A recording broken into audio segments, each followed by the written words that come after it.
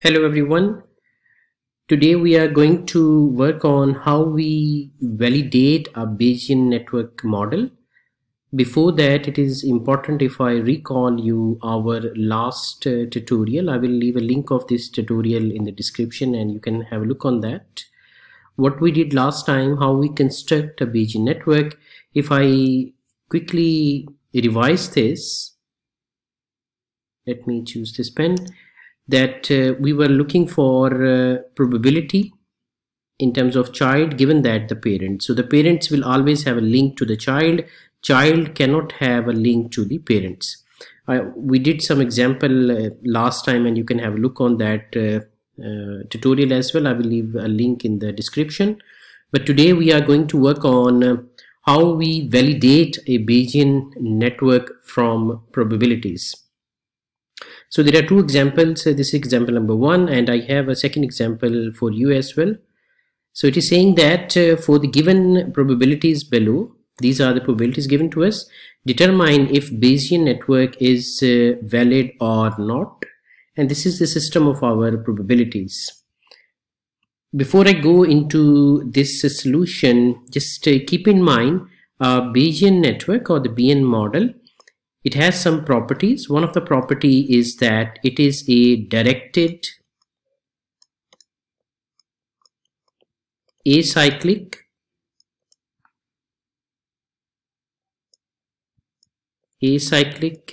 graph.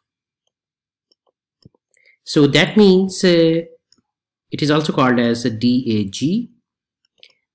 This means basically that if a model is a Bayesian network, it must have some direction between the nodes. Without direction, it cannot be a Bayesian network, and it must be acyclic. Means to say there should be no cycle. Let me write it down here. There should be no cycle in the graph. So let's say I have this A, I have this B here, and I have C here. I'm going to explain you what does the acyclic mean. And A is going into C, A is going into the B, and B is going into the C. As you can see that there are directions that we can see that there is an arrow going from A to B or B to C and A to C. It could be any direction. So this condition is met, but the next condition is it must be acyclic. Now let's look at this. If I draw this these direction, I will get something like this. It is going here and then from B to C and then A to C. So there is no cycle in this. So any kind of such graph is what we called as a acyclic, and because it is directed, it is called as the directed acyclic graph, and it is fulfilling one of the conditions of Bayesian network. There is another condition of Markov chain. I will explain you in some other tutorials about that. So this is what, there is no cycle in this. Now let's assume that I have similar A, I have B, and I have the C here. So let's say this time we are going to B, and the B is going into the C, and C is coming back to the A. Now you can see that there is a cycle associated with it. The cycle is going from A to B, B to C, and C to A, and then it is keep going in a cycle. Even though it is a directed links, the links are directed, means to say there are arrowheads going from one point to another, but because it is a cyclic graph, it is not a Bayesian network. Okay.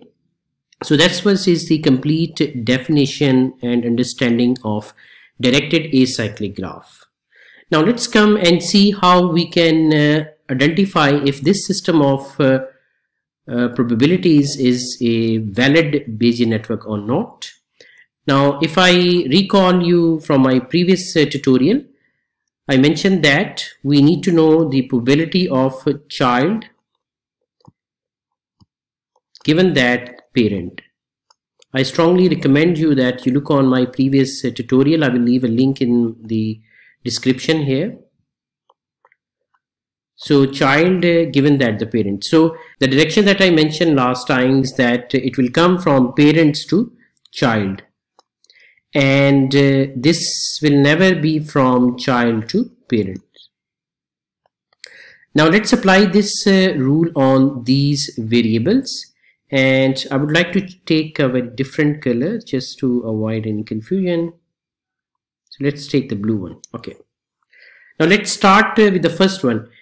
If you recall from last tutorial again, this is my px1. This means to say it is my only variable which don't have any parents and which don't have any child. Now let's go to the next one, which is probability of x2 given that x1. As I mentioned you, the general formula you need to keep in mind, it is child given that parent. So this means to say this is my parent and this is the child. So the direction should always come from parent to child. So if I look on this one, it is my parent here and x2 will become my child for this probability function. And the direction will go from parent to child. Now the same rule we apply on the next one, which is the probability of x3 given that x1. x1 is the parent again and x3 is my child. So let's draw one more node of x3. And what should be the direction? It should be from x1 to x3 because it will come from parent to child. So this is coming along this from x1 to x3. In the next one we have p of x4 given that x1. Again x1 is a parent here and the child will be x4. So this is my x4 here and the parent of x4 is x1. So this link should be going towards x4. Now let's go on the next one. Now we have a new variable introduced which is x5 and its parents are x2 and x3.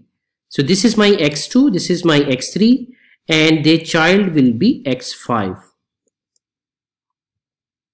And again the direction should come from x2 to x5 and x3 to x5 because these are two parents and this is one child here. So from x2 to x5 and x3 to x5. And the last probability is x5 given that x4. Again this is my parent and this will go to the child node. So this is my parent here and this is going to the child node. So we have constructed our Bayesian network. Now we need to check either it is a valid Bayesian network or not. Again, we need to keep in mind the property of our DAG, which is directed acyclic graph. So we can see that this is directed because we just draw this, and let's see if there is any cycle here. So if I start from x1, it is going to x2, it is going to x5, and it is not coming back from anywhere, which is good. The next condition we need to check is it is coming from x1 to x3, x3 to x5, and it is again not coming back to x1. So it is acyclic again. And the last is it is coming from x1 to x4 and from x4 to x5, and again it is not coming back to x1. Then this means it is a acyclic. So I can say that this is a DAG, basically directed acyclic graph. So it is a valid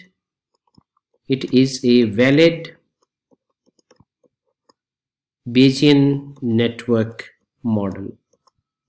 So it is a valid Bayesian network model. I hope I'm clear on this. Let's do the second example and it will help you more to understand. Now in the second example, it is asking me the same thing. I need to determine if my Bayesian network is valid or not. This is my system here. Let me write down our equation that we are learning here and in the previous tutorial as well. The child given that the parents. So let's start from this one. X1 is here. It is only one variable. The next one is x2 given that x1. This is my parent. If I look on this relationship, x1 is my parent and x2 is my child here. So x2 is my child here and it is going from x1 to x2. This is the direction, of course.